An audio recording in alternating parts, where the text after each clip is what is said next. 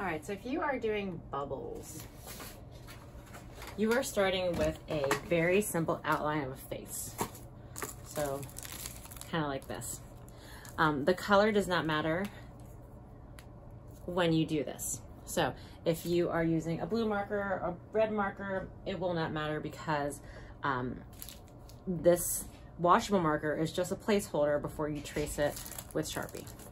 So you can use the plate to make your circle, and you can basically pause here, go to the other video of the how to draw your view, and follow along that video, but on the bubble wrap. So I'm gonna pretend like I'm watching the video. I'm like, okay, there's my head, half, half, and then half again, or half, quarter, and eighth. Draw my eyes. Don't need to put a lot of detail in. Eyebrows. This line is for my nose. My nose is eye width apart. My mouth is center of my eye apart. So if I go down here and here. I'm going fast on this. Once again, you should go back to the video where it shows you how to draw the face kind of carefully. You can start kind of erasing these extra lines once you've placed everything, because you will not trace those lines, those weird cross lines that go across your face.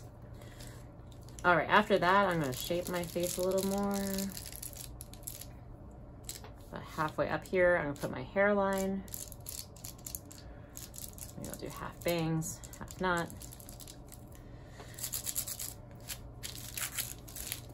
So just the outline of your person.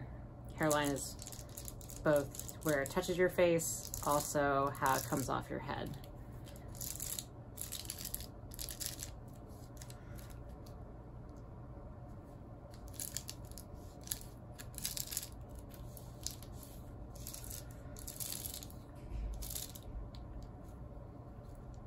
So I think I'll do this one short just for sake of comparison. Remember, you're doing your person. Your neck, edge of your eye should not be too skinny, should not be too long. Okay. Now that I've drawn out my washable marker, I do not need it anymore. I need to trace everything I want to keep with Sharpie and then kind of lightly erase the washable marker. So it does not matter how smudgy and messy this gets. The washable marker is just there as a placeholder. I'm not doing any of these lines because those are not really on the face.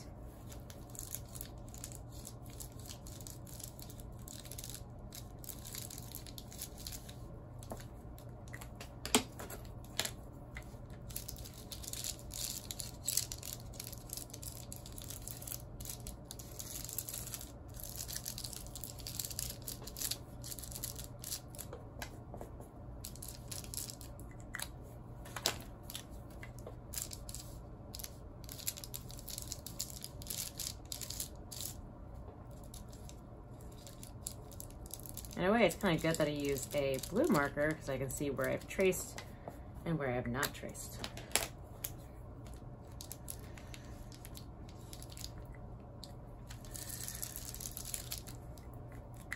Okay, now I can get rid of the blue. Some of my Sharpie will probably come off because, well, it just will. And if it doesn't all come off, it's okay. It's not a huge deal that you have a little bit of extra.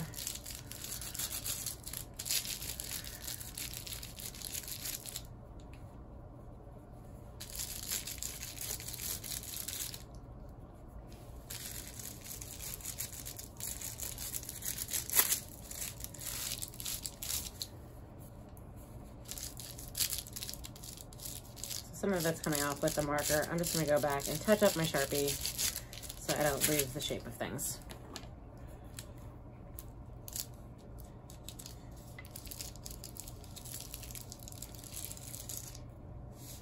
All right, so once you have your person, that's when you get your actual paper. And what we're doing is we're printing layers. So I will help you tape it so that way each time it touches the paper, it touches it in the same place. In printmaking, this is called registering your paper, I think. It's been a while. But we're going to tape it on the edge. So each time I fold it over to my paper, or fold my paper on top of it, it lands in the same place. Okay? So nothing happened because there's no washable marker on my face. What you're going to do is you're going to do this in sections. And go ahead and use yellow. You'll color a section. You're coloring the inside. You're not really doing details. I'm going around my eye and my eyebrow, going around my lips. I'm doing it kind of quickly so it stays wet. Then I fold my paper over, or fold my bubble wrap over, and rub. And see how it makes my first color. If I kind of need the color to be printed again, I just have to color it again.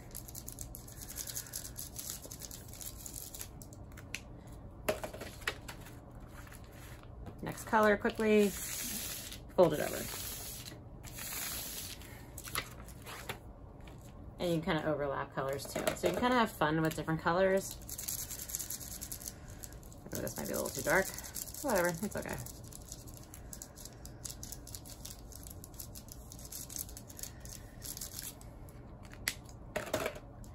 Maybe I'll get some of it off so it's not so dark.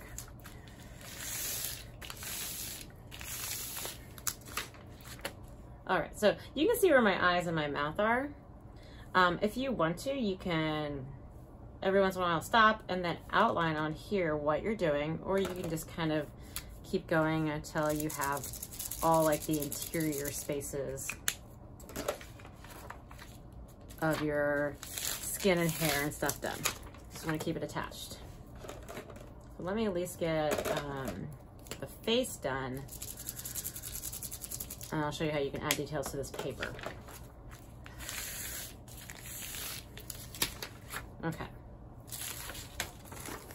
So you can do it pencil first if you need to, and actually you could, if you want to, kind of trace your line and print it and see what happens. It might not be perfect. So kind of traces. I rather actually just go in and draw the line where I see the spaces.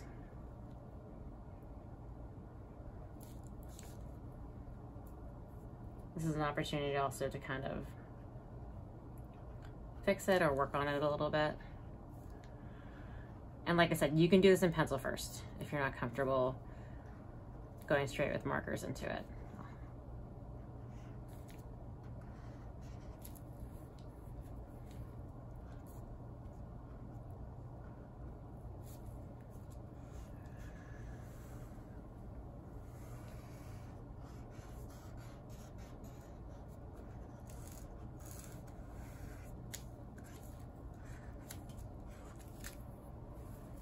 You can also,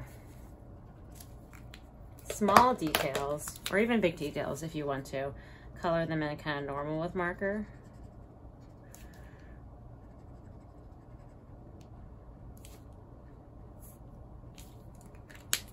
I feel like I want to try to print my lips. Sounds weird, but I want to do red and purple. Let's see how that looks.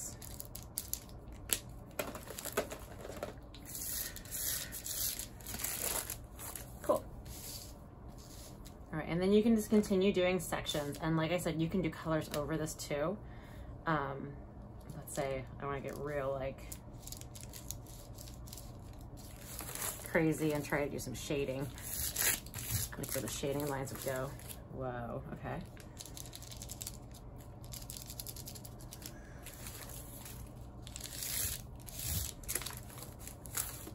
That kind of worked. All right, I'm gonna do my hair next.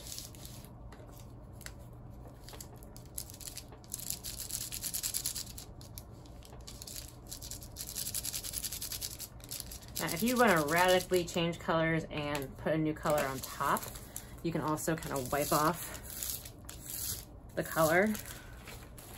So there's my blue, but let's say I wanted to like put a layer of pink on top of it, and I don't want it,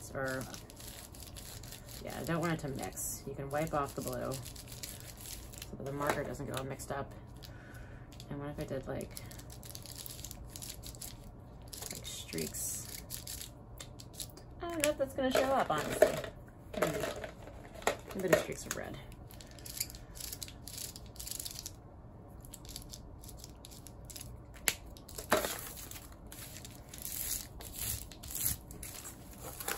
Interesting.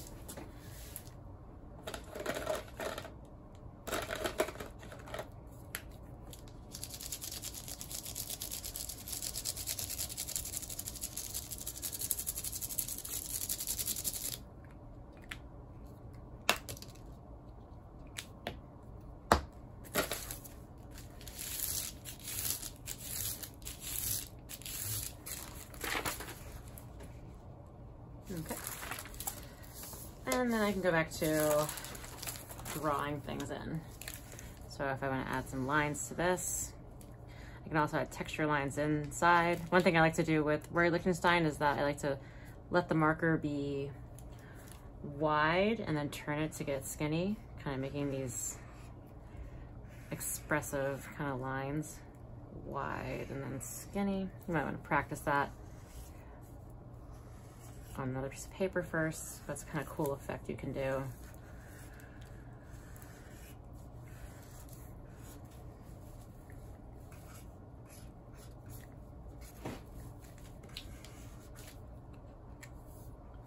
And like I said, all of this doesn't have to be bubbles. Try at least the face.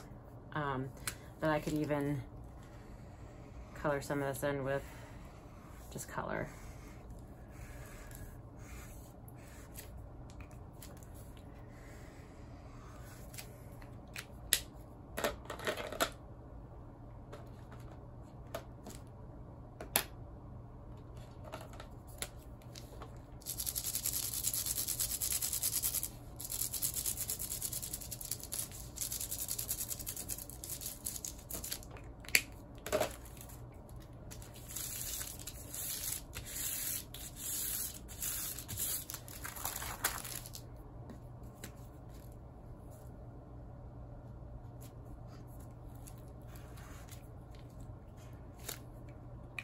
All right, there we go.